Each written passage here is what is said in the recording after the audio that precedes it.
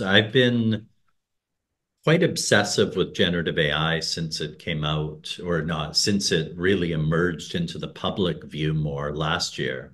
And I think in that time, I've done about 30 workshops on it, and I've had an opportunity to do some research and really play with it a lot. And I hope to, I'm not an expert in this space, but I hope to share some of what I've learned through playing and what I've learned through discussions around these tools. So today's workshop is called a 30-30 workshop, and sometimes that title becomes a little bit more aspirational than actual. The idea is that it's 30 minutes of interactive presentation followed by 30 minutes of discussion. I try my best to do that, but I think today is probably going to be closer to 40, 20, 45, 15, because I have a fair number of interactive activities for you. I will be recording the session and I'll be sharing that back with you. And I also want to acknowledge that I'm coming to you from UBC Vancouver, which is located on traditional Musqueam territory. And also mentioning that I think when we start thinking about generative AI, it's important to acknowledge that in addition to the copyright problems that these tools have created, these tools have scraped a lot of indigenous knowledge on the internet, and they're sharing it and repurposing it without permission and without attribution. And that's yet another circle that I have trouble squaring when I think about, what should we be using it? How should we be using it? How should we be crediting who creates these tools? Or sorry, the original web information that was scraped. So let's begin now, and I'm going to share slides with you. And in a moment, Audrey, who's helping me out with this session, is going to add a worksheet into the chat for you to follow along with. So what we're looking at today is Bing Copilot in teaching and learning.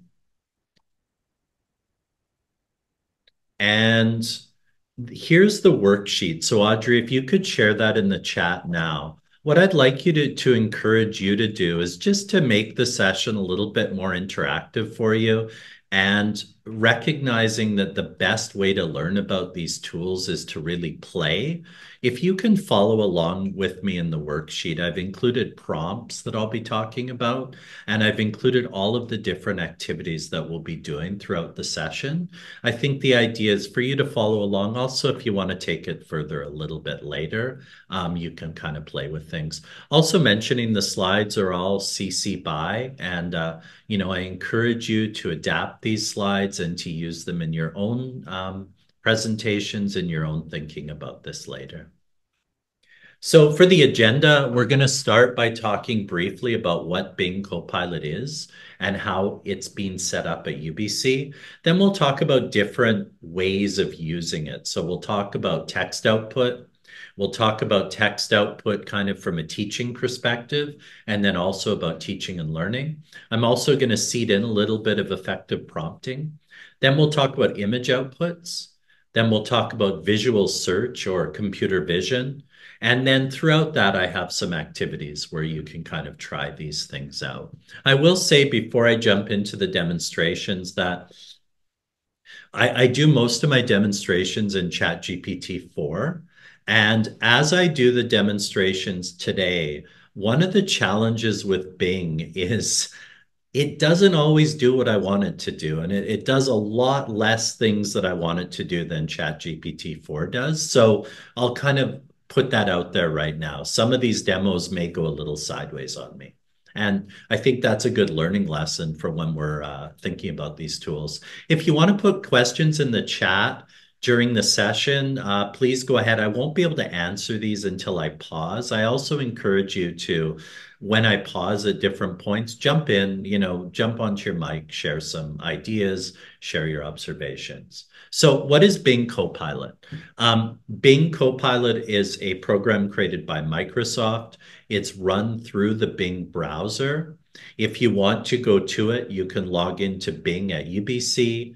You can log into Bing, or you can use it in incognito window. Any way that you can use Bing, you can access Copilot.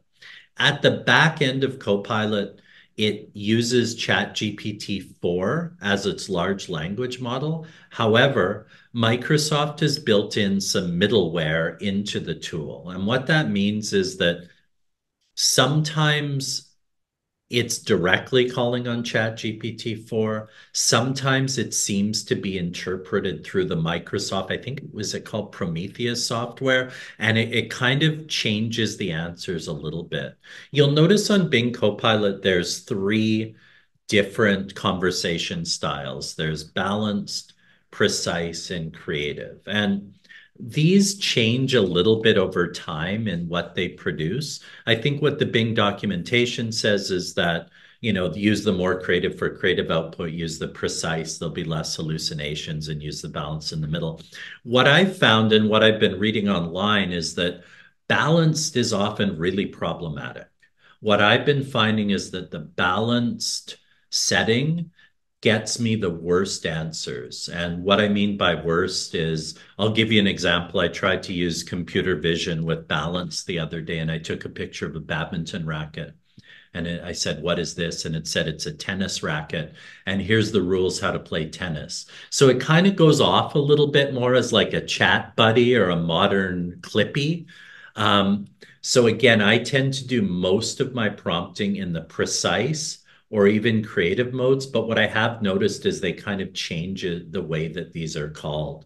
I think what we're trying to do with these tools, or at least what I'm trying to do, is get to ChatGPT 4 and avoid the Microsoft middleware within the tool. So at UBC, there's a couple different ways that you can use these tools.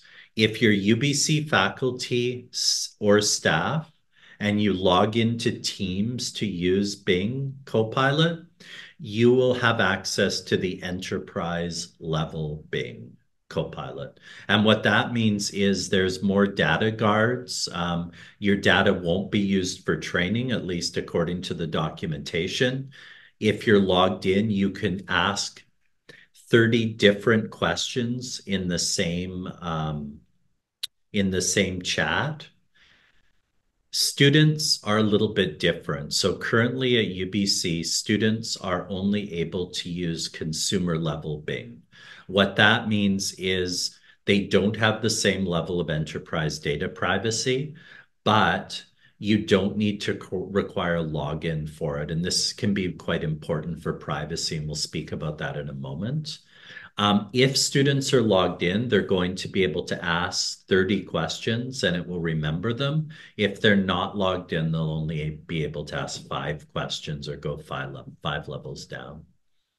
So when we think about one of the values of of Bing, and why I think this is going to really change our thinking about Gen AI at the university, is Bing has had a privacy impact assessment at UBC. And what that means is that we're able to recommend it in the class with caution. So, for example, in a classroom assignment, we can recommend that students use this tool as a classroom assignment. We don't have to give them an option that doesn't require their use of Bing. The option we can give them is to use it without logging in. The caveat there is the information, the data they put in is still going into Bing training data, Bing servers, etc. And we need to be very cautious that they're not entering personal information into the tool. And kind of a note there, I think generally with students, there's a lack of critical literacy around these tools.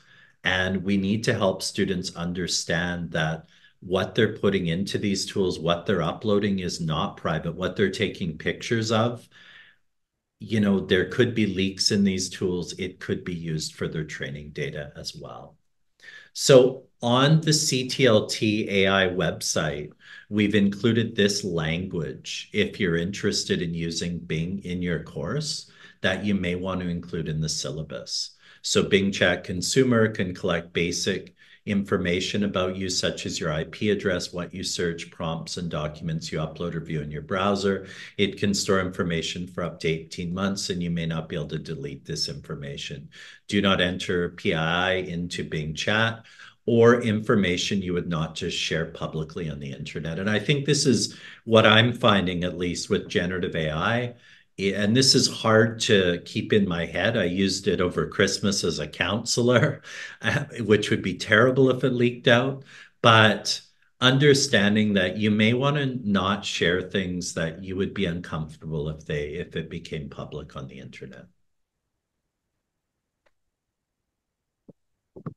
So I grabbed this page from a blog post that I'll link out to you later. And again, thinking about the idea now as faculty, we have an opportunity to use this in our classroom without violating students' privacy if done well.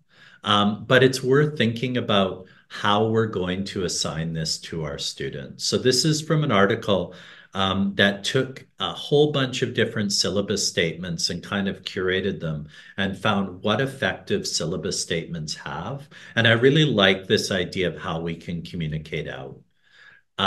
In a recent student panel that we had as part of the GenAI symposium, one of the things the students said is, we really need to understand how to use this in our class. If we don't understand how to use it, when we can use it, how we can use it, there's a good chance we'll start using it anyways, and perhaps in ways that aren't appropriate. So state the reasons for AI use or prohibition. And I think this is worth thinking about our assignments.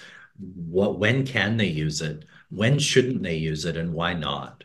Number two, what are specific examples of acceptable and unacceptable AI use? Number three, again, this brings in the critical literacy. What are the ethical concerns with using these tools? What are the privacy concerns? If we're thinking about students generating AI art, and we know that artists right now are really pushing back, they're even poisoning web art so that AI can't scrape it. What are the copyright implications, and how are they able to reconcile that? Students need to understand about the accuracy and the lack of accuracy of the tool, and the need to have a human in the middle when they output them, as well as the environmental concerns. Number four, specify documentation. So if students are using it, what do they need to tell you? Do they need to include prompts? Do they need to include what tool they used, what version, and how might they cite it? Number five, what are the consequences of misuse? And if there are questions, ask you for clarity.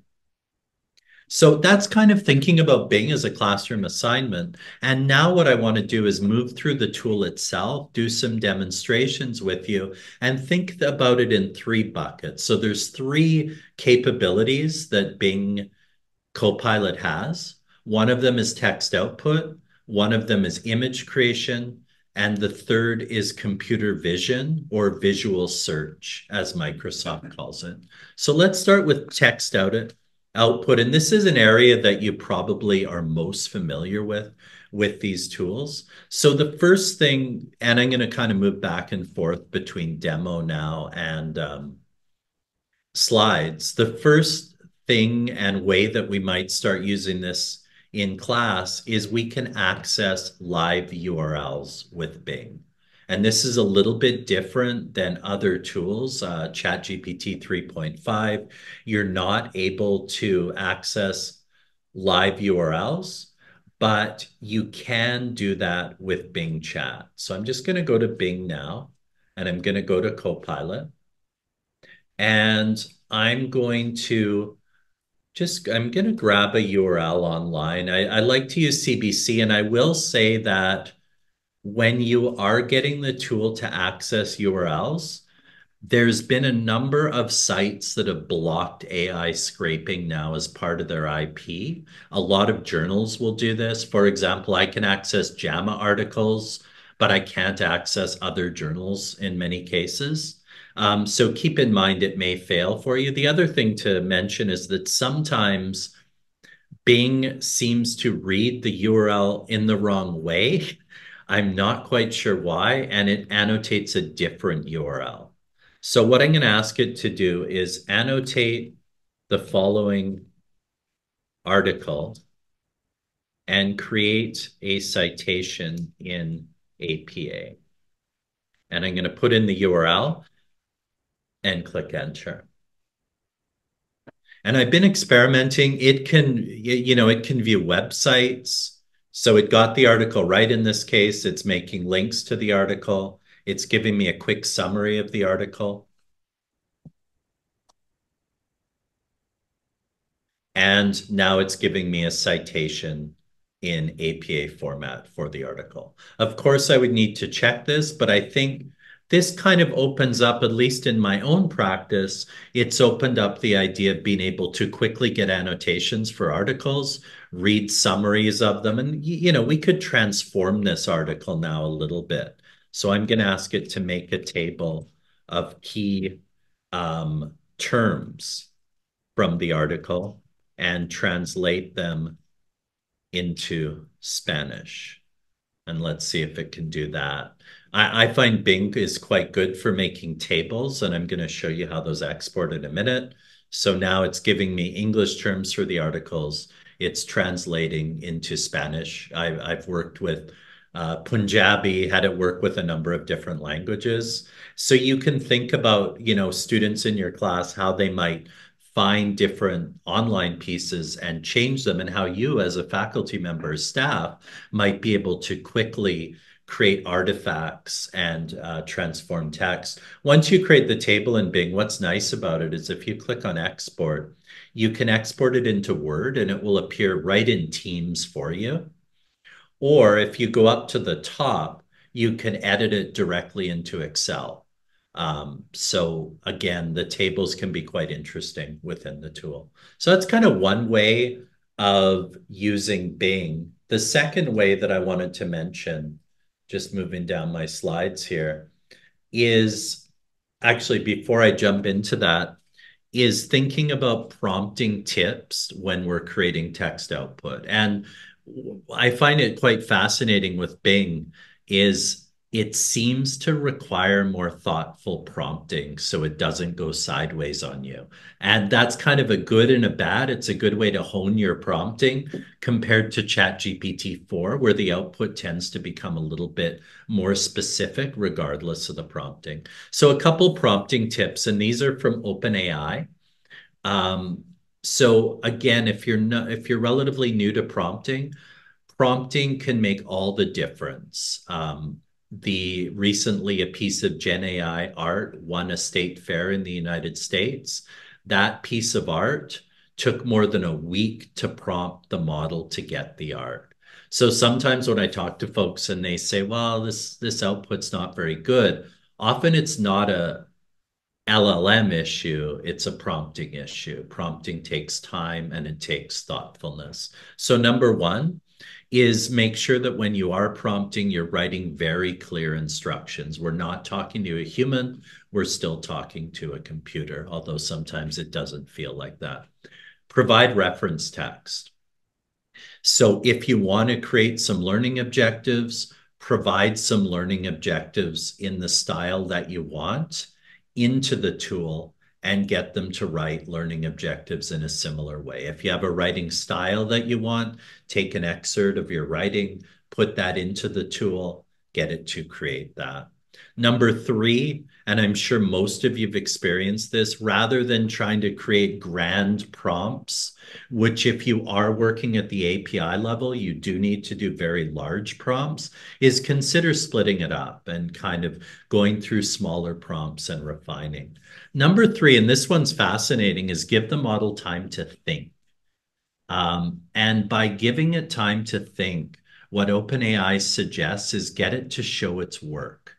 Ask it to, when it works through something, to tell you how it came up with the idea with what it's creating, or ask it to break down what it's creating into steps. So get it to kind of do a little bit of thinking, thinking into why it generated the text in the way it does.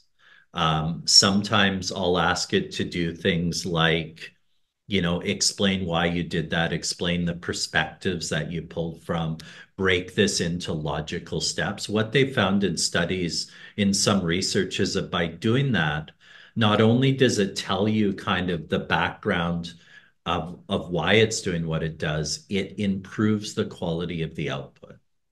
Number five is evaluate and test. And, it's a constant process of evaluating and testing.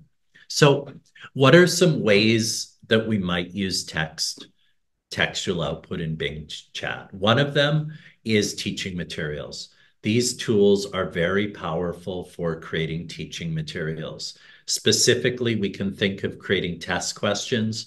Recently, I've been working with instructors who've needed to create makeup exams, and they're able to quickly generate makeup questions that they can go through, make sure that they're accurate, make sure that they're valid, and create makeup tests with them. Secondly is rubrics for evaluation.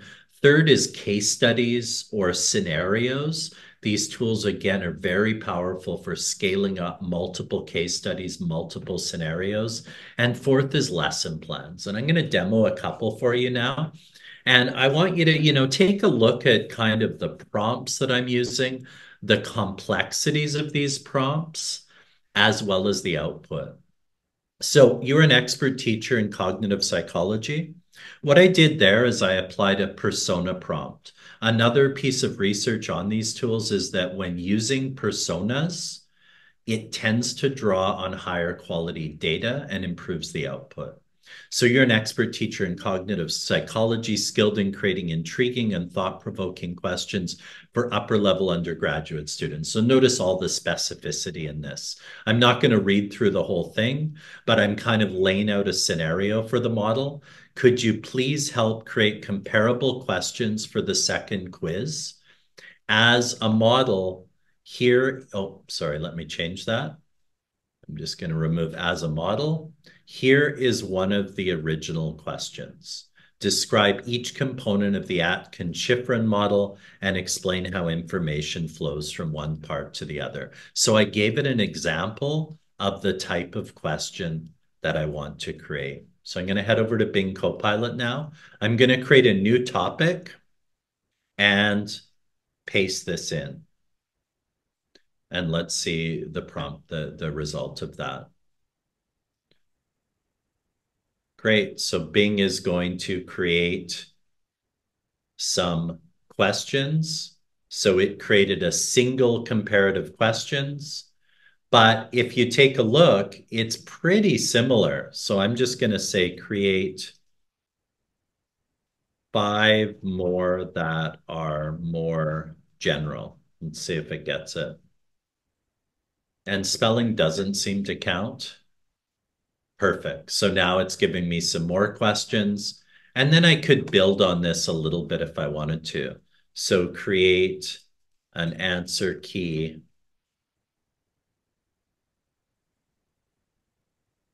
And this is where kind of the shorter prompts come in. So I can have different answer keys for these questions as well.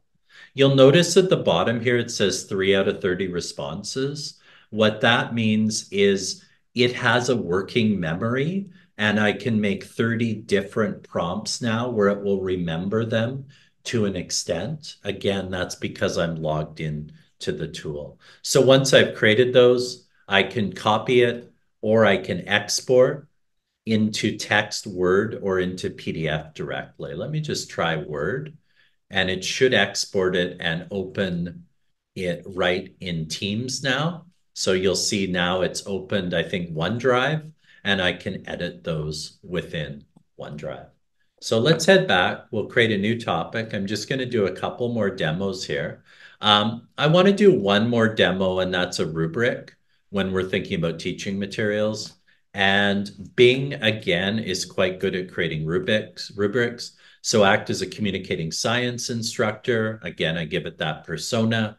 And then I give it how it should create the rubric. And you can output the rubrics in different formats.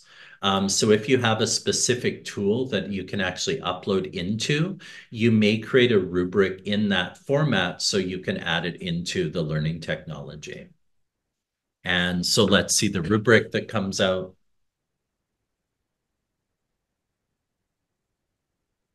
Wonderful. And so our rubrics coming out again, I can open that up directly into Excel. I can tweak the rubrics. I can make changes to it. Again, a reminder that you really need a human in the middle because you can't be sure of the accuracies that these tools produce. I won't finish that off. I'm just going to keep moving. And I want to think a little bit about, so we've talked about Bing text output in teaching, and I want to think about it in terms of teaching and learning now. So what could it mean to assign our students something in terms of text output? And one way that faculty have been doing this is by giving students the opportunity to analyze the output of these tools and compare it to their own work. This can be quite helpful because the outputs of large language models tend to have hallucinations, they meaning inaccuracies within them. Students can evaluate it for that. They tend also to have built-in perspectives, built-in biases that students can analyze as well. So I wanted to show you a colleague that I actually just met with today from education, Dr. Kari Grain. And she showed me this example of how she's created kind of an evaluation prompt for her class. So she gave this as an option for a discussion board in an online class. She talks about using ChatGPT to analyze contemporary changes in adult education. So she gives them the prompt. Enter the following prompt in 100 words or less and based on research and literature in adult education. Tell me some specific ways I can learn best as an adult. Keep in mind, I am someone who loves to learn by memorization, etc. And they fill in the blank for that prompt. So once they do that, what she had them do is to copy and paste the prompt into their discussion and then evaluate it. Do you think the information provided is useful or accurate? What might go wrong in this type of prompt activity if you needed research-based information? And she said that the results of this were fascinating. The students were really engaged with it. Some students found that the results were really lacking and not connected to the research. Other students found it was quite connected. So that's evaluating. The second way is using GenAI to generate and brainstorm and build on ideas. So I think the idea here is it's almost augmenting what they're able to create. So, for example, having them brainstorm multiple business plans before creating their own, or having them, if they're writing an essay, use this as a partner to kind of generate ideas to augment their teaching and learning. And then third is the idea of using Bing Copilot for independent study and learning. So have them enter prompts that allow the tool to tutor them and ask them questions about a particular subject, or give them a prompt that allows them to quiz themselves in a certain area or play a game in a certain area. So lots of different ways that that you can use this in terms of teaching and learning. So what I'm going to do now is hand it over to you. And I'd like to give you, we don't have too much time, but let's say 4 minutes. 4 minutes is a great number for me. For my 7-year-old, 4 minutes means anything from 30 minutes to a minute. So I'm going to say 4 minutes. And what I'd like you to do now is to open Bing Copilot, create a rubric or a quiz question, and at the same time, think about how you might integrate this tool into your teaching and learning practice. So I've put this on the worksheet. So use Bing Copilot to create a rubric or a quiz question, and then share how you could integrate Bing Copilot into an assignment. Okay, so I'm going to start my 4-minute timer here and give it a try. Again, open Bing Copilot. And what I'm interested in when we do a debrief, I want to hear kind of the quality of your output. How was it? what was missing, what was there. Go ahead. I'm going to jump in now and talk a little bit about image prompting, which is another ability that Bing has. So it calls, from my understanding, on Dolly 3, which is an image creator. Again, I don't find this as powerful as GPT-4, but it does allow us to create images. You do need to be logged in to create images within Bing. So if you do have students who aren't logging into it, they won't be able to create images. So I put this on the worksheet, but I'm forgetting the resource I got this from, but when we're thinking about generating an image, a good way to do it is to describe the content of your image. So a 3D rendering of, describe the subject, an owl, describe the relevant details, a red owl with bright blue eyes, describe the form and style. And now we can get into lots of different styles. So in this case, abstract expressionism, and just define the composition with a resolution of X. So lots of specificity in there.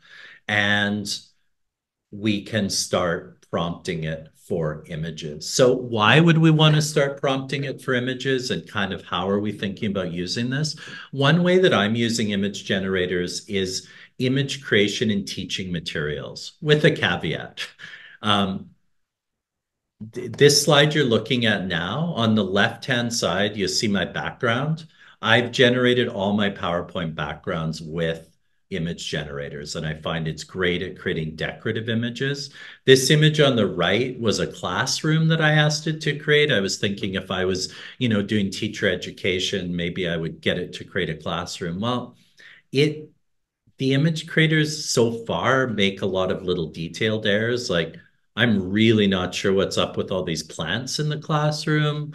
Um, Maybe that's okay. And the paintings are kind of way up the wall there. So I wouldn't be using it for specific diagrams at this point, but for decorative images, it can be effective. Next is thinking about image creating in teaching and learning. And Dr. Patrick Pennyfather at UBC in Theater and Films uses GenAI to get his students to think about the biases built into these tools. And this is an example that I did before this session, as I asked it to create an average Canadian family. And this is with Bing Chat. And this is what it came out with. So in the classroom, I could think of having my students generate something like this and then analyze the image for the bias within the image. And this is a very simple example. You could get quite a bit more complex than that. So let me just give one of these a try. Let's try the average Canadian family and see if it can do anything different here. One moment. So I'm going to go into Copilot, and you can get it to prompt right within the chat, or there's another tab that only does images. Create an image of an average Canadian family, and let's see what we get. And again, as long as your students are signed in, they're going to be able to do image creation from within the tool as well. I have found sometimes image creation just completely fails on me. I'm hoping this isn't the one. So let's see what we get here. I had it the other day actually it asked for credits to do this process faster, which I found a little bit disconcerting. Let's come back to that. It's kind of like one of those baking shows. It can go on behind the scenes. Um, and what I would like you to do is, let's just see if it's there yet. So while we're waiting, what I'd like you to do is to open Bing Copilot again. Try to create an image that you could use on a PowerPoint, a decorative image, for example, an icon or a background, and try to create an image where you're going to get bias. That might be a place of learning that you can use with your students. So I'll give you 4 minutes again, and still waiting for that image to come out. Hopefully your images come out a little bit faster than mine. So go ahead, 4 minutes, and then we'll kind of share back on the process. Ah, okay. Well, it's not generating for me. So I'm going to jump onto ChatGPT and see. ChatGPT tends to be less biased. So I'm going to do the same one right now. Am I sharing screen with you on this? Yeah. Create an image of a Canadian professor. And let's see. I've found that ChatGPT also uses Dolly 3, but I haven't found it as nearly as biased as Bing or Midjourney. Midjourney can be quite biased. I'm just going to go back. So my images are still generating here. I don't know if they're ever going to come through, and it looks like other folks are having the same issue. So we'll see. I've ChatGPT 4 has done this far less. And just to show you the interface I'm using, this is ChatGPT 4. I pay $20 a month. So yeah, there you go. There's a Canadian professor for you. So similar level of bias when we're using that tool. And did anyone get their image to work there? So I see some head shakes. So we'll just keep moving on. I want to so Fabiolas, is there a specific place you can prompt Bing to for images? There's a couple different places. Generally, I just do it from the chat, as I've just showed you. Let me just look here. There is an image creator. I'm just trying to find that. Maybe it's under my Bing here. Let me take a look. Hmm. Not finding that right now. I might need to be logged into Edge to get at that, but there is an image creator where you can do that as well. Let me double check here. No. The next question in the chat is um, someone says, how do we navigate? Josh says, how do we navigate publication copyright if we want to direct it towards research? You mentioned earlier that a journal like JAMA might grant access, but other journals have limited access.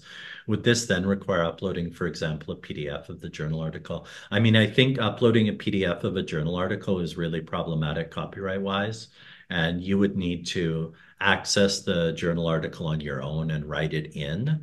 Even what we're doing is getting it to scan the journal article and write an annotation. I imagine that's okay with copyright, but it is a very challenging area to think about. And kind of as you bring that up, I think with copyright, image generation is quite challenging. I recently did a workshop with a number of teacher candidates, and the art teachers were very concerned about generating images and the fact that online images have been scraped and this replicates the style. So I think it's worth bringing that up with students if you are using an image generator.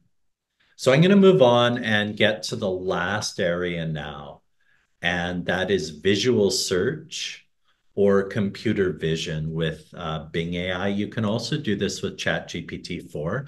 If you're interested, I recently did a course through Vanderbilt University on computer vision. It is so interesting. So computer vision is the ability to take a picture or upload a picture and have the tool analyze the particular picture. So you can use your webcam, you can upload an image, or you can use your phone with the Bing app and take a picture of something. So how might you use this? One of them is to create alternative text for images. So I uploaded this image of a bacterium into Bing, and I asked it to create alternative text for it. And this is the alternative text that I got from Bing so that I would be able to use this in a more accessible presentation. What's interesting about it is I ran the same um, search using ChatGPT 4 directly, and it was more specific. So actually, the original image was of sorry, my pronunciation, a prokaryotic cell. In Bing, it said it was a bacterium. In ChatGPT 4, it was able to identify it as a prokaryotic cell. So in your own teaching, a couple ways that you might consider using visual search. One is to create alt text. And I'll demonstrate this in a second. The second thing is to use in your room, say use flip charts or a whiteboard, take a picture of that, and you can organize the data on the whiteboard. You can organize the data on the picture. For your students, I think it's a little bit harder. One way that they've suggested at Michigan is for students to use it as a way to help them analyze charts. So let me demonstrate it so we're clear on what this tool is. So I'm in Bing Chat now. I'm going to click on this add an image link here. And you'll see I can take a photo or I can upload directly from a device. And let me grab an image here. So what I'm going to do is say, describe this image in detail, provide me with meaningful alternative text. Also tell me where it is located, and we'll see how well it does. So this is a picture of paddleboarding on the ocean. Bing does blur faces for privacy, so you can't, if there is a face, it won't be able to describe that. And let's see what we get from it. And hopefully it doesn't stall and I have to move over to ChatGPT-4 again.